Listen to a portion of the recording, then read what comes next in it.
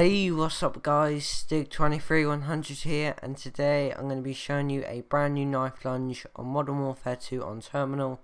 And this is not the most easiest knife lunge, so if you're not that good at knife lunging, just keep on trying it and after a while you should get it. So what you need to do is you need to come on the map Terminal and you need to lock onto your friend, and to do this you need to go up to him so your crosshairs are red, press triangle and knife, I think it's Y on Xbox.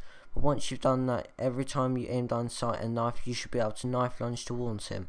So as you can see, my friend is just in the window. You need to get in partly so it's on the barrier, and from here you need to jump up onto this little bit up here, jump onto the spinny things, and then jump even higher onto this bit.